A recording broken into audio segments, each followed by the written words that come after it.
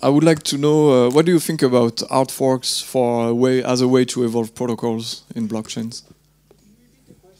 What do we think of hard forks as a way to evolve protocols? So I'm a big fan of automotive crash tests, right? I'm a big fan. I think one of the reasons we have safe automobiles is because of automotive crash tests.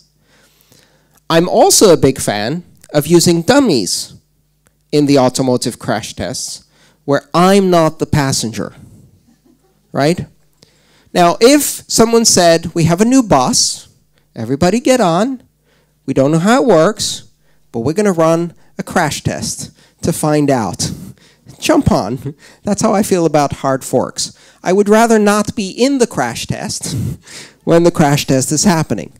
Hard forks are dangerous. They're difficult. They're complex, and they have unintended behaviors. Hard forks bring together the nexus of politics, community response, independent economic agents, self-interests, monetary policy, and technology. And any one of those can go wrong.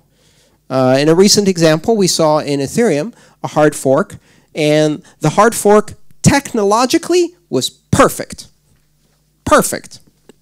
Economically, politically, in terms of the community and self-interested actors, not so perfect. 10% of the economic activity community hash rate ended up forking off to a separate coin, and now there's two systems with competing interests and competing designs. I would rather not see that in Bitcoin. So I'm a bit skeptical of this being used as the mechanism to rapidly iterate and mature the protocol. But that's one of the design trade-offs that's different about Ethereum.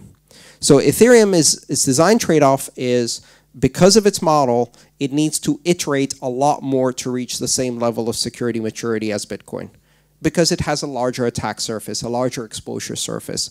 And so it's going to go through a lot more hard forks. Is that a good thing? Is that a bad thing? It depends what you're trying to use it for.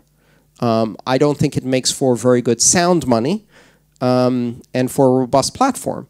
But that's a trade-off that allows it to actually have much more flexible application development. And so I'm interested in that. I think that's the choice I would make for Ethereum. It's not the choice I would make for Bitcoin. Does that help? Bit of an esoteric topic.